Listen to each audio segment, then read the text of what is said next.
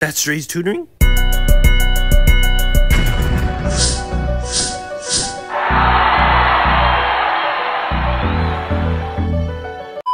Welcome to today's video. We'll be going over the origin of bipedalism. Bipedalism has to be one of my most favorite topics because it is a huge step, and no pun intended, a huge step in the human evolution timeline, where this opened the opportunity for social learning, communication, more food, and more energetically favored movements. So without further ado, we'll get right into it.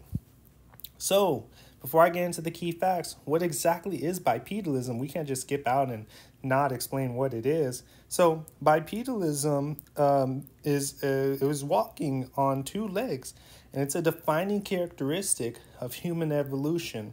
And this occurred 6 to 7 million years ago. The earliest evidence of bipedalism comes from hominins like Sahelanthropus and Australopithecus. Another one we'll see later is Auroran, which we'll see, of course, in the timeline in the next slide. And we'll see the development. You'll see that some of them we believed that they did both. They were up on trees, they had bipedalism, so on and so forth. And we'll kind of see that timeline. So why exactly did we switch to bipedalism? Why would we go from the trees to now walking on our 2 feet? Well, there's actually a few reasons, or evolutionary advantages, might I say.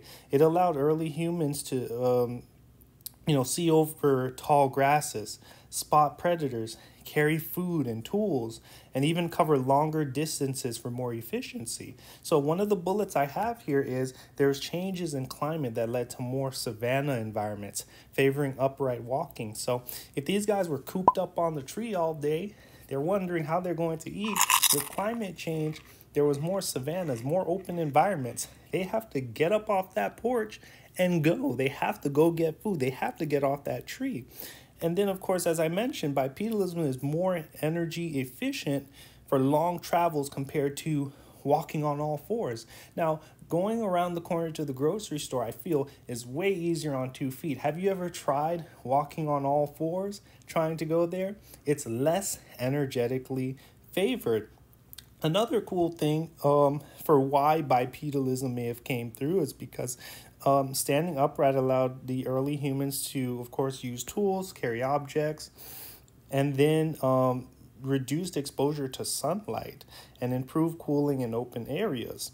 And then lastly, most importantly, to help with communication, social bonding. And you'll see a lot of times, these early hominins, what was important was building relationships with the group and the community, collective learning. They weren't able to do this, again, cooped up on the tree.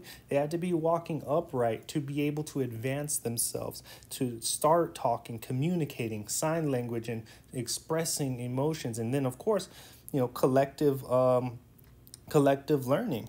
So the full development of this whole bipedalism thing was a crucial step in human evolution. It set the foundation for later development, of larger brains and more complex behavior. So that's why I really call it the stepping stone to what we know today. This was the very start, and these are some of the reasons why bipedalism may have come about. Okay, and then to our left, we just have a cool picture of, the different hominins up to today. And, this photo is a little bit stretched, so please do not come for me on this. But this kind of gives you an idea of the bone structures and how they've evolved over time. So now if we go into our timeline, to our left, we have a whole bunch of these long name guys that I would love to challenge somebody on. I bet I can pronounce them better than all of you. And we can have like a bet or something, but I really can't, to be honest.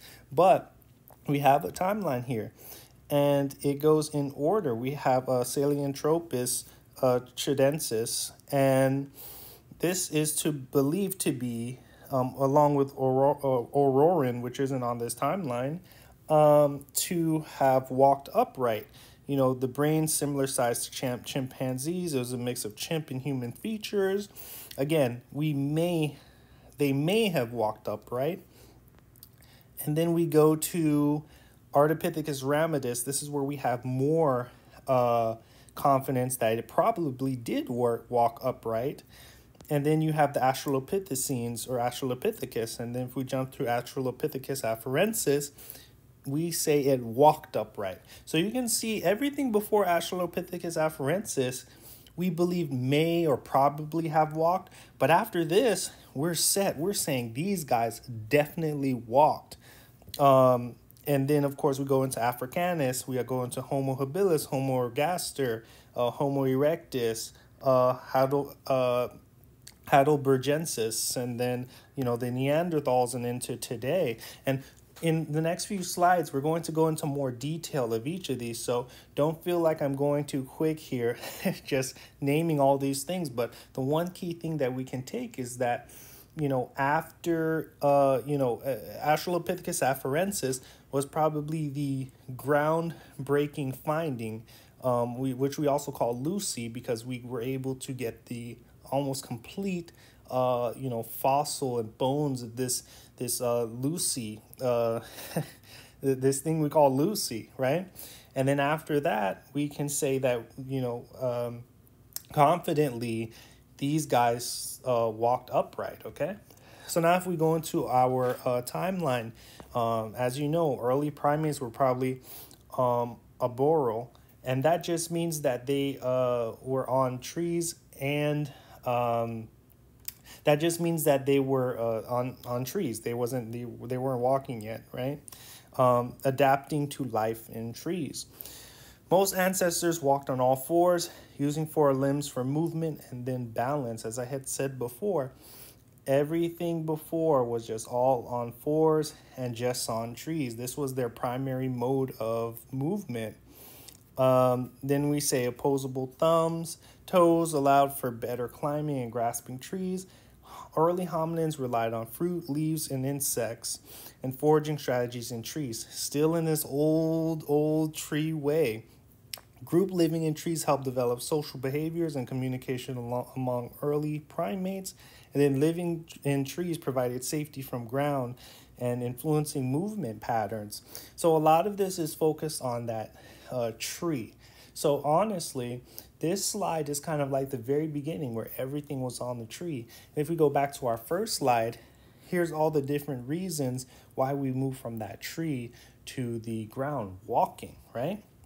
So now let's go into the timeline. We're going to start right at Ardipithecus ramidus. And Ardipithecus ramidus, is where we say it probably walked upright. You know, we're skipping the Sahelanthropus and the Ardipithecus ramidus cadaba, but we're going right into Ardipithecus ramidus. And with Ardipithecus ramidus, this was an early hominin around 4.4 million years ago that we say probably walked upright and lived in trees. So this was probably in what is now Ethiopia. It was actually discovered in the 1990s. So one other thing that you'll notice is it actually has a nickname. We call it Ardi. It is one of the most complete fossils found of its species, and it suggests that Ardipithecus ramidus walked upright on two legs, but also retained features suited for climbing trees. And what it did was it really grasped with its big toe, and it had very small canine teeth. So this shows that it is likely that Ardipithecus ramidus was in the trees as well as on the ground. And it too, we believe at least that its habitat was likely, like a woodland environment. And, there's even that contradiction that bipedalism evolved in open savanna. So we're not all entirely too sure, but we just know that it was able to, live on trees and probably walked upright. And I really want to use a strong probably here, right? Then we go into Australopithecus afarensis, 3.9 to 2.9 million years ago, fairly complete fossil record. And this is also most, popularly known as Lucy, right? So, where it would be is, the most present the day Ethiopia or Tanzania in Kenya. So its fossil was actually found in 1974, being one of the most significant discoveries of any of the hominins that we have. It had ape-like and human-like characteristics and a very, very small brain. So this guy lived in a variety of, or gal, lived in a variety of environments from forests to open grasslands, and was considered a key species in understanding human evolution.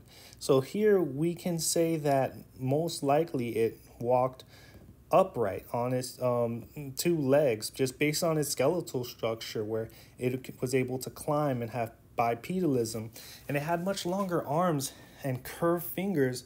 And also, what's most important is its pelvis. It had a very profound pelvis and leg bones that were more suitable for walking when you compared it to some of the other fossils that we got of the early hominins. Then if we go into Homo habilis, most known for his tool making, we call him handyman. This was 2.4 to 1.5 million years ago in Africa, mostly East Africa. So Homo habilis had a more human-like face with smaller teeth and jaws compared to the Australopithecines, but it still retains some of those primitive features, such as long arms and a relatively small body. So all Homo habilis did really was make very simple stone tools, using flakes, and it just played a significant role in shaping human evolution by improving, how they acquire food, survival skills, and techniques. So we can definitely say A+, definitely walked upright, and he is most known for his tool making, which was very important. Then we have Homo ergaster, 1.9 to 1.5 million years ago. And this is the guy that said, hey, I'm done with this Africa. You know what? I'm going out. So this is one of the early human species that, took that evolutionary step toward modern humans where we're at. It had a very much larger brain size, advanced physical skills, a robust torso, longer legs, and and much shorter, a shorter and less robust torso actually. And it was known to walk and actually run very long distances. So this guy's, is kind of the guy that took that big step out of Africa, and it gave rise to populations of Homo erectus in Asia. So now we go into Homo erectus. Oh, there's no way we can't say this guy didn't stand upright. His name, it's in the name, Homo erectus. It's the longest lived and most widespread early human species existing, from about 1.9 million years ago to 110,000 years ago. So again, this, compared to early hominins, it was tall, slender, built to walk long distances, and it had more complex behaviors such as controlling fire, creating more advanced tools, and even caring for group members. This is the first time where we actually see, well, not the first time, but most profound, where we can say that there is more community, group caring, probably group learning, and, this transition into later humans where we have Homo sapiens, right? Then we go into Homo neanderthalensis, or the Neanderthals, and they're a close relative to modern humans. Now we're getting closer, 400 to 40,000 years ago. And these guys actually adopted to colder environments. Everyone knows about the Neanderthal, the dumb Neanderthal with hoo, right? These guys, again, much colder environments. They lived in Europe and parts of Western Asia. Now they have more of a stocky build, if you can see. If you compare it, I don't know if you guys can see the difference, but definitely more of a stockier build, muscular physique, stronger, big boned. And I think this was really just suited for the colder climates. These guys, same type of thing, stone tools. They had culture, they used fire, they hunted large animals, and even buried the dead. So this kind of showed some symbolic or cultural practices that they may have learned from previous ancestors. And, you know, these guys, they lasted a good amount of time, but, you know, they went extinct around 40,000 years ago. And this was, you know, most likely due to competition with, you know, Homo sapiens, environmental changes, and a combination of factors. All right. Then lastly, we have Homo sapien, us, right? I have a photo here of Neil deGrasse Tyson. So, and you know, after Neanderthal, we have us, which is current. You know, we're a primate species that, you know, all the living humans, which are primate species, and we're the Homo sapien. It's a Latin meaning wise man. So, you know, we're most known for our hairlessness. We compared to our ancestors who were very hairy, bipedalism, and a very high intelligence, which is insane because the only people that really define us are us now. So we define Homo sapien as, you know, high intelligence. You know, we're so full of ourselves, but so we're also known for having the larger brains, you know, the capacity for language, ability to use complex tools, and quite frankly, compared to our Neanderthals and, you know, our skeleton is way lighter than, you know, some of the early humans. So this is where we're at right now with Homo sapiens. So that's kind of the timeline. We had, you know, from the very beginning, Ardipithecus ramidus, and of course some of the other hominins before that probably or may have stood upright. Australopithecus afarensis, Homo habilis, Homo ergaster, erectus, Neanderthals, and then ourselves. So what are the key takeaways here? The key takeaways is bipedalism allowed early hominins to travel long distances more efficiently. And another thing about bipedalism is its origin. There's several factors that may have caused this to occur. You know, the upright walking, it freed hands to make tools, spot predators. Bipedalism also helped with body temperature, reducing sun exposure. It led to the social interactions that needed to be had in these communities, right? There are definitely communities and in these early hominins, and most importantly, communication. There's changes in the environment, climate shifts that played a significant role in their development. And then how do we know all of this is true? We have fossil records that show adaptations leading to full upright walking. So with all of this combined, bipedalism is one of the most important features that shape human evolution and made us who we are today. You know, it's a cascade of events that occurred that led us to where we are today. So that's all, guys. That's it about bipedalism. Again, if you guys want to read more, there's definitely a lot of research articles out there. I will link some down below. I think I have one on my blog, but if it's there, I'll make sure to link it. But that's all I have for you guys. I'll see you guys in the next video. Peace.